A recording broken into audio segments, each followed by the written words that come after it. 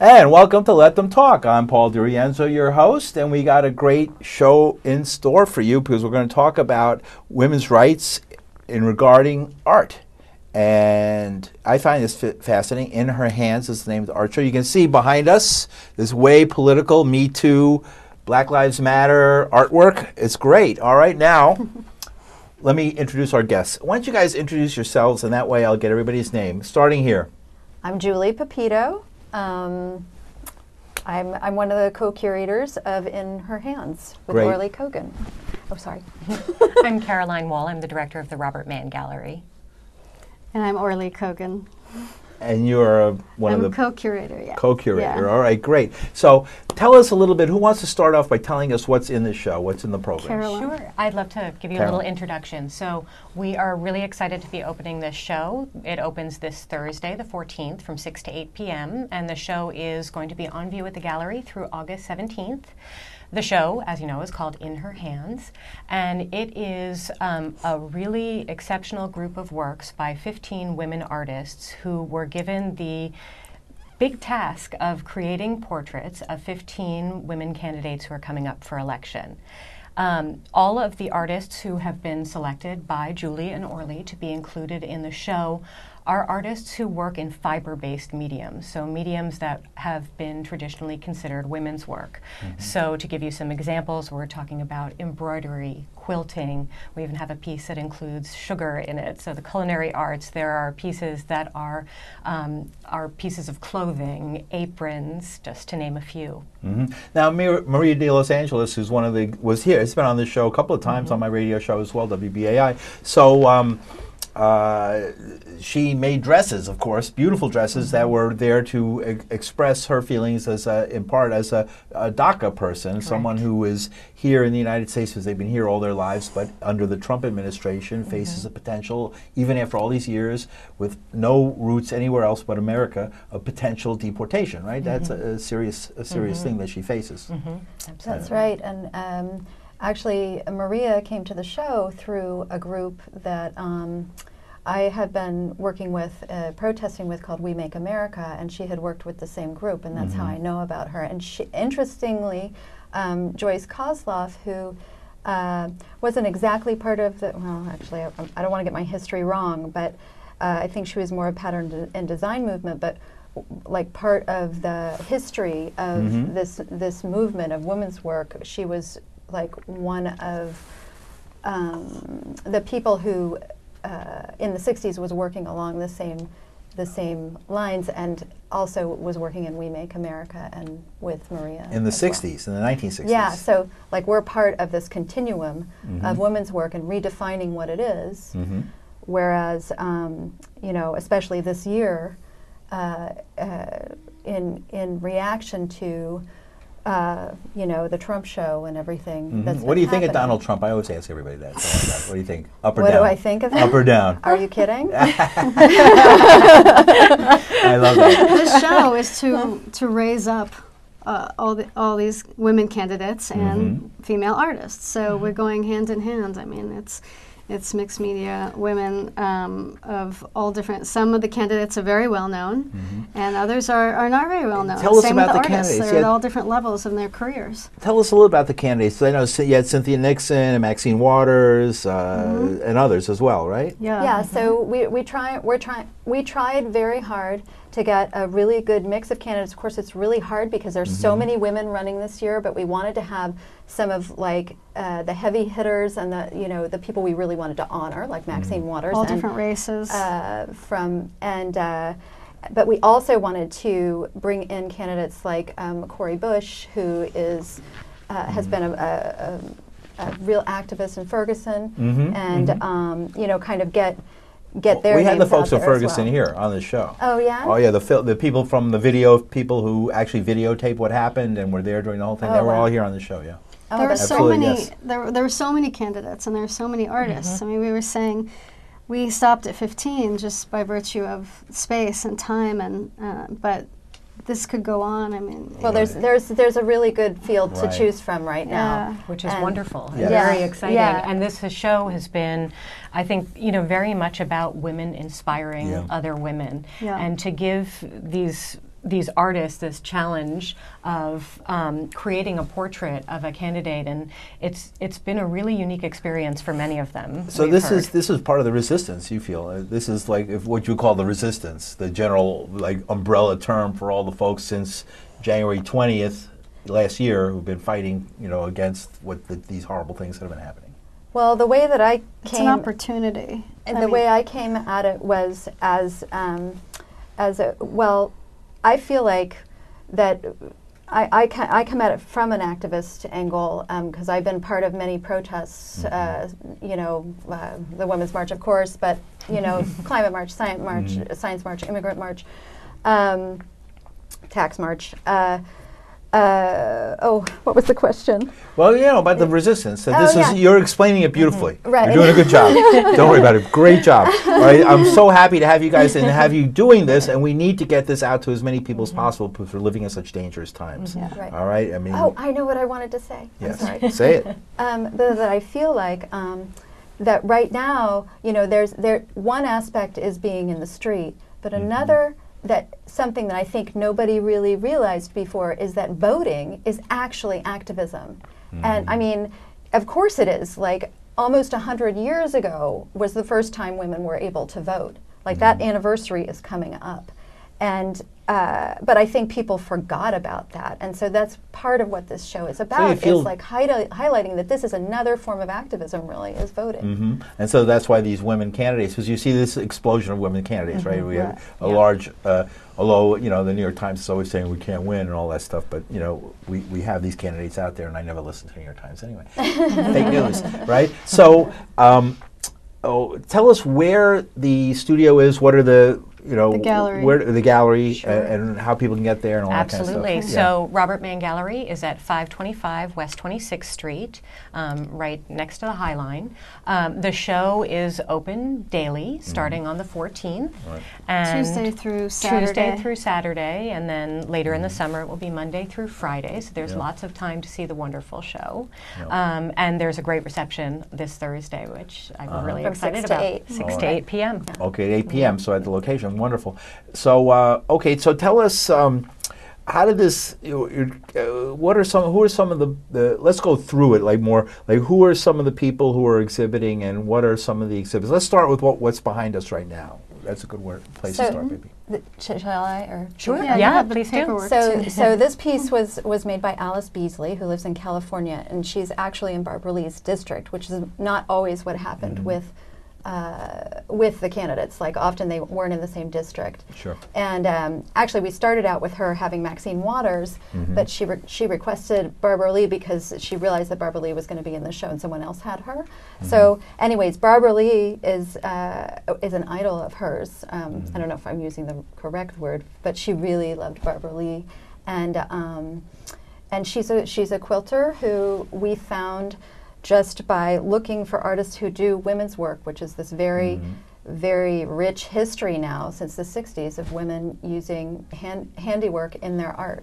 Okay. And this artist happened to know the candidate and be very interested in her platform. But there are other artists that didn't know of the candidates, and they investigated them and got so excited about their particular candidate that they were assigned after. Well, we assigned we did research. Yeah. And then assign them, and they got so excited about the ones, and because it informed the portrait they were going to make. So in some of them, they incorporated bits and pieces of symbolism that implies what their platforms are in various pieces. I see, right. Very interesting. So let's, although we're not in a position to show all the ones we wanted to. They're all online on the website also. And where's the website? robertmann.com, and the whole show will be viewable online as of Thursday. Okay, Robert Mann with 2 N's, M-A-N-N.com. Yeah, and there's a great press release that describes it beautifully. Right, so people can get more information there at the website, which is great. Absolutely. All right, and so let's go through some. Okay, Maria's been here. We've seen her dresses and the work she does, and Kinza. I don't know if Kinza Najim is on this one, but she did these beautiful Chadoras with Native American flags and stuff, and different flags of the world. We didn't get her for this show. But yeah, she was on, and we talked about that as well. So I've been following this for a while, so it's great. We're coming to this. Is perfectly good. So who are some of the other folks who are there, and what are they doing? Well, you have, where's the... I have a cheat sheet. The cheat sheet. Go with artists. Definitely go with the artists. That's fine. And you can show it to the camera. That's what it's for. Yeah. Well, you can see it. Kate Kretz. Maybe I can just say them all. Say them all. All say the them, names? but describe. Spend a minute to describe each name. well, So, maybe- go ahead. do you want to talk No, about go her? ahead. You have the sheet. So Kate Kretz is an incredible artist. She's so skilled, but no, stitching work is only one of the things she does. But she did. I'm going to say her name wrong. Pramila Jayapal. Do you know that candidate? Anyways, she has been really amazing. Also comes from an activist background, the candidate. And Kate Kretz, she does painting and all kinds of other things. But her really intricate stitch work is what we have in the show of this candidate who is being arrested. Why was the candidate arrested? Do you know the background? She got it from a particular photograph because it's a photo. It's Robert Mann Gallery is normally a photography gallery that shows photo-based art. This is such a departure of the show because it's not all photography, but it's loosely based in photography where some are references. So the particular image that the person that Julie's talking about found this image on the internet, and so she used it as a reference. So that's how photography comes to play with that particular piece. Some people use photographs, some people just use it as a reference within their work. But there's always some element connecting the work in the show to photography. So that's our roots. We're on camera right now, so you can tell we love photography. I don't even have time to go through every single person. Well, no, I'll pick a couple more. Caroline. Jane Wagner Deschner. She's actually she does photographs that she made a collage of a traditional. Oh gosh, I'm going to forget what her background is. I think it's Vietnamese. The candidate Congressman Stephanie Murphy. Her background. She is her family's from Vietnam, and so she did a dress that is traditional Vietnamese, and she used pictures of her from her life and stitched them together with words over them of her platforms of the candidates. And where is she a candidate? What jurisdiction? Do you know? What state? Or God, I think it was Florida. Is it Florida or Georgia? I think it's Florida. Florida. And red state. All the way, right? Red. Yeah, I mean, I don't remember all the details of the candidates right now, but That's great. they were chosen for for their stand for people, for the main stand up for people. You don't have Sarah Palin. No. No Sarah Palin. She's a woman candidate for something. They're all and I just wanted to mention Jane Wagner Deschner. That was a really wonderful experience. She was assigned this candidate to work with. She did a lot of research. She created this incredible piece, and she had the opportunity to meet the candidate and show her the work and talk to her. And I think it was a really wonderful experience all around that she really shared a lot of information about with us. And so I she think would know the experience of it was pretty exceptional. And we invite all the candidates and all their, to come see the show. Yeah. From all over the country, basically, right? We're hoping some of them might be able to see it. Yeah, the whole idea is to take these two aspects of women's work and combine them so that we can empower each other and support each other. And support each other. So we have like the artists highlighting these politicians and honoring them, and at the same time they bring attention to the artists. And it's like the symbiotic relationship where 30 women are helping each other, which is more the kind of world that I think we all want to live in. We want to help each other. Right, great. Excellent. Yeah. And so next, what do you have? What else? Let's go through it all. Not all of them. Yeah, pass it around. There you Yeah. Rebecca Simmering, yeah. She is another artist that did a suit, like a full body suit, almost like a Nick Cave, like live, a suit someone could wear, all made out of cut out quotes and articles and newspaper articles of her From the candidate. candidate, Tammy Baldwin. Yeah, and then the Tammy Baldwin from Wisconsin. Yeah. That's where I went to school, so I know, Oh, I know really? Madison, Wisconsin very well. Yeah. She's very popular there. and then did her Beloved. stitched her portrait by hand in a Yeah. button that the suit has I'm sorry, pinned to it. don't tap your, you're tapping your mic. That's okay. Great. There's so you have to come to the show. Yes. Well, and we're going to say now. Let's remind people, where is the show where you can actually see the things we're talking about, and you can see an example of. But we don't want to show everything to everybody. They Yeah, want to see it. Want to come Right? see it? Absolutely. Yes. Yeah. Okay, So, again, the show is at the Robert Mann Gallery at 525 West 26th Street, opening this Thursday, the 14th, from 6 to 8 p.m. And And it runs through. runs through August 17th. So there's a good amount of time to come see it. But Right. join us for the And opening. it's right by gonna be the fun. 26th Street, right by the Line. Right by High the Line, entrance to so High you Line. go Next door to straight. Starbucks. Yep. Starbucks is right there too. I don't know, we'll go to Starbucks now, but I guess they're cool. They closed down and tried to talk sense into their employees. And there's a lot of info on the website. With Absolutely. the press release Right. and the RobertMann.com. address and the Correct. time. Great. All right, and so some more. Sure. So one other piece that I'd love to mention is by Susan Graham. And right. Susan's is a really interesting piece in the show in consideration of the materials that she worked with. It is a combination of elements created in sugar, so connecting And to porcelain together. And porcelain together. So connecting, of course, to that idea of cooking and using and that kind of women's work. A beautiful, very delicate installation. Yeah, that they you were actually look like yeah. they actually look Lace. like lace. So it's like this interesting combination of like this traditional woman's work subject reinterpreted through porcelain and sugar. And this is the first time she's ever done a portrait. So to put the show together, it was a challenge for some of these artists because they Including were me. portraiture artists. Yeah, But we right. wanted that face, the recognizable face, and also to portray contemporary art in portraiture without a snarky slant, to raise up Right, the right. idea. Which often happens when you try and paint a picture of somebody in a different sort of medium. You might get like a funny looking. Yeah, image, right, and right. so it was Wow. challenging and wonderful for Okay. everyone. I think the Right. experience. And who's the person that she focused on? She did. Luba Gretchen Shirley, who is actually a candidate for Congress on Long Island running against Peter King, who has been there for a long time, and she's very a real Trumpoid. she came out she started getting active after Trump was elected too. Sure. And noticed that locally she could do a lot more and really wanted to. She went to the Women's March and was very involved with the women. Actually, she was in the news lately because I believe she was the first woman ever who was able to use campaign funding for childcare during her campaign. Oh, she got permission to do that? Yeah, Interesting. so that was in the news.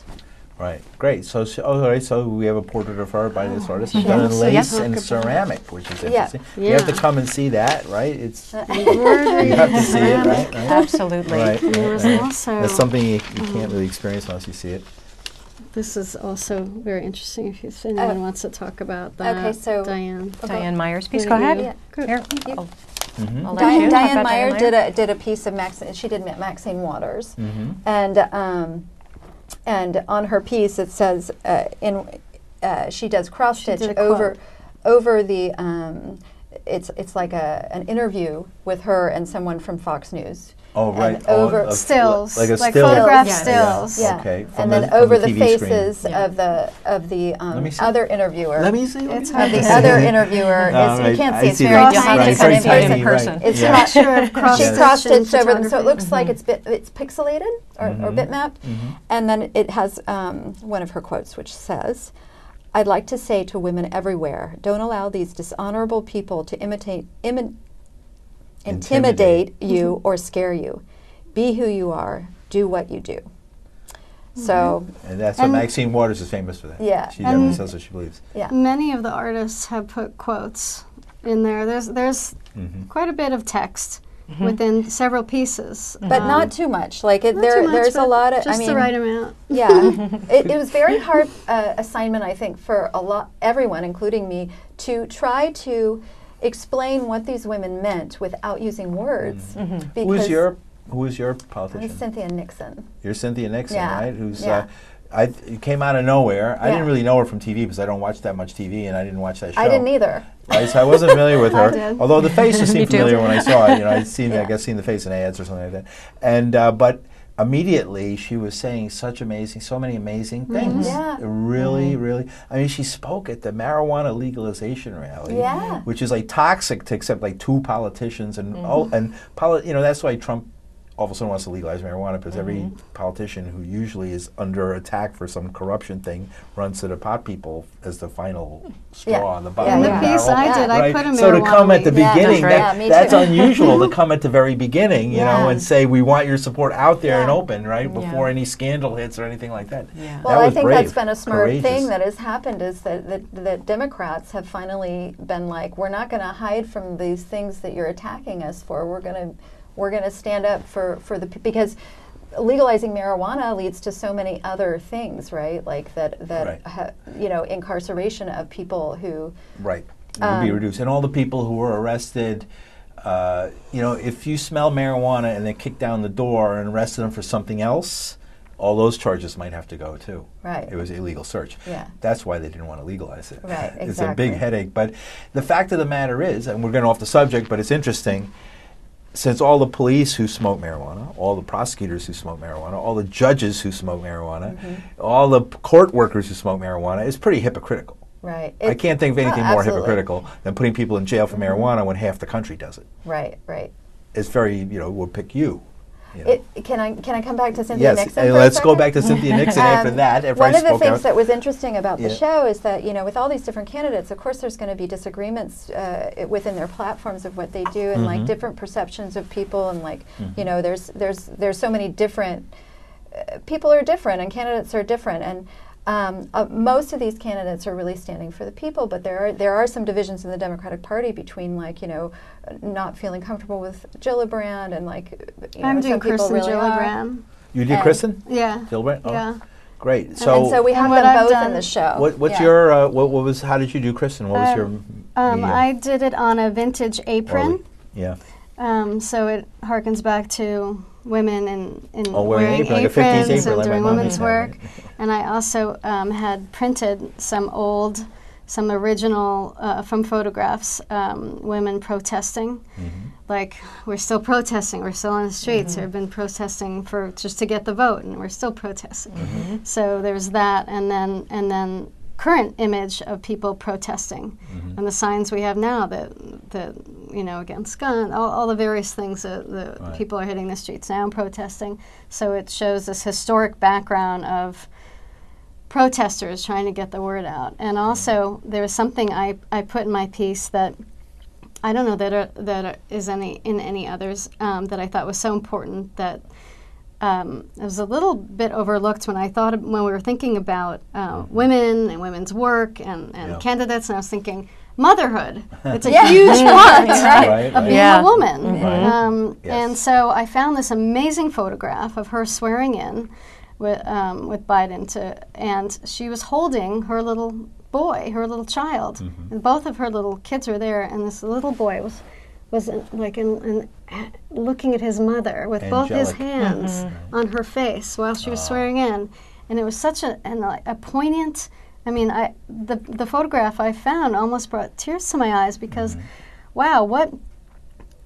I don't know if there are any men that bring their little children along during this, Maybe some, hopefully it's changing a little bit. during this time, but I mean, it was such. It just shows like what an intrinsic part of being a woman, being a mother, being an artist, being everything, right? Everything you do, being a candidate, that you can do it That all. And actually it was so important to put that part of motherhood and And into leave the- it to into Beaver, the June piece. Cleaver type of thing, right? Yeah. Smock, right? I wanted to bring in something else that made me think about is, like, this is clearly like a feminist show, right? But I think that sometimes that can be really... I'll ask the women who come on the show, who are many. You can ask each of them. But I feel like that word feminism has been so misinterpreted as man-hating, and like, you know, there's maybe a little fear to be attacked for that, for having an all-women's show as exclusionary, actually, and not, you know, when really feminism just means equality. I think it's changing now because of the Me Too movement, because of everything that it's so timely that I think people, younger people that might have recoiled from that term are now jumping on board with it. Absolutely. I think it's really changing now in these times, and that's why this show is so exciting to do right now. It's like bubbling to the top on so many levels. You know, when you were talking about a feminist show and the opposition to the idea of feminists, I just thought of like the incel people who are like these violent maniacs who like are incelibate by their own self, and are like a subculture of fascists that are out there that support Trump. Yeah. Wow. Yes. Yes. Incelibate men who hate women, who are the last 2 or 3 of the shooters recently were part of the incel I heard about something about that on NPR, actually. Yeah, incel movement, right? It's like a sub-fascist group, you know. We have lots of them in this country, not one like in other countries in history. Really we have like 100 different ones, and women's rights are a big, huge target of what they're saying. It's a backlash too, right? Yeah, a backlash. Yeah, absolutely. I think that's a good word for it. And and in U.S. American politics historically, it's always if you go in one direction pretty far, you're going to have a backlash in the other. So everybody's always ready for that. Well, the irony about that is, though we were just talking beforehand, like, you know, when I was growing up, I grew up thinking, my mom was like a strong woman, and she instilled in me that I could do whatever I wanted, and I didn't really feel like there was any sexism. And then I moved to New York to go to art school when I was 18, and like I've been here for 30 years, and it didn't occur to me till this year, till like all the awful things Trump did about women and everything that happened, that actually sexism just went underground, and now the Me Too movement, Time's Up, you know, Black Lives Matter, all those things started by women, and then this show. And we're partially instigated by the politics that are happening now, right? Absolutely. I mean, in a weird way, it's all bubbling forward because it's, wow. Is the art? We only have a minute to go, but just briefly, does the art community suffer the same problems that the film community does with, like the Harvey Weinstein that led to the Me Too movement? It's more nuanced, I think. I mean, certainly there have been people in the art world that have left their positions because of harassment. I don't know that I want to start naming names. That's I mean, the articles are out there, but yes. Yeah, that's good right there. That's all. We only have a half a minute to go, so tell us about the event. I think it happens in every field. Right. Yeah. Okay. The event. Sure. So again, the show opens on Thursday, the 14th, from 6 to 8 p.m. It includes work by 15 wonderful women artists who are given a tall task of creating these amazing portraits of 15 candidates coming up for election, and we hope you all come to see it. Thank you very much, guys, for joining us.